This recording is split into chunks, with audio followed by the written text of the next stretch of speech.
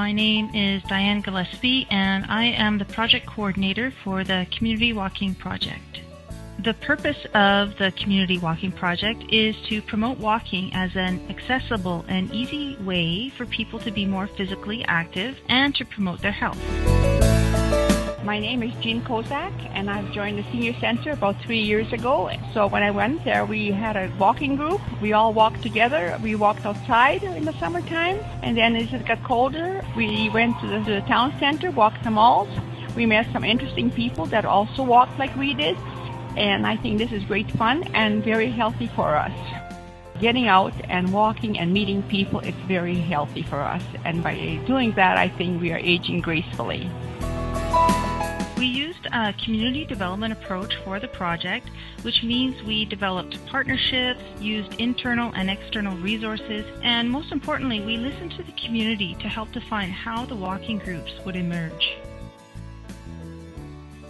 In particular, the Community Walking Project focuses on diabetes prevention and management through walking.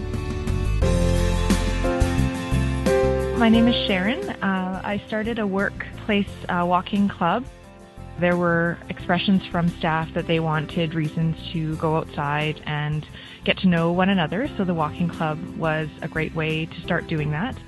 When the weather got really cold in around December and January, we decided to move the walking indoors into a public building about 2 blocks away from our office. My name is Patrick. I have been working with the walking group at our workplace here at Catholic Social Services since June. Personally, the working group had been an exciting experience for me, so I think that's something everybody should invest in. It is a very good project. We were most successful in initiating walking groups with people who had at least a minimal interest in being more active. We found that we could encourage small changes within a limited period of time if we supported people who were genuinely interested in becoming more active. My name is Emma, and I really enjoy walking.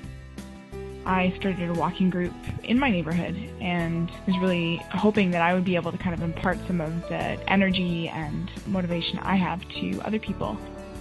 I think that we really often don't do a lot of walking and don't take a lot of time out for ourselves. We're not plugged into various electronics and things like that. So it's really nice to be able to remember that we can get energy from those kinds of activities. Along the way, we found that having a leader for the walking groups was important to ensuring that the groups were sustainable. We held 2 walking leaders workshops, which provided informal training for people to lead walking groups. The Community Walking Project is funded by the Public Health Agency of Canada, and it's operating under the Alberta Centre for Active Living.